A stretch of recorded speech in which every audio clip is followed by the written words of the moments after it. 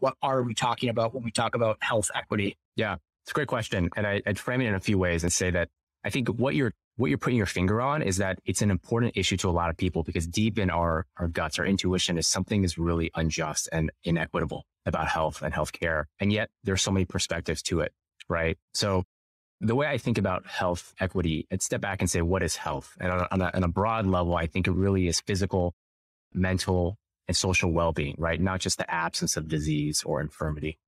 And when we then think about what is health equity, to me, it is ensuring that all people and populations have a fair and just ability to live healthy lives. And if you then take that and think about what inequity is anything, I think that combats that, right? And many of the things we might talk about today, I think within that framework, but it's important to recognize it, not just on the principle, but because so many people from so many perspectives, right, grapple with this issue. And I think that's partly because of how big this issue is, right? And how kind of cross-cutting across healthcare, as well as mental, social well-being, I think it is.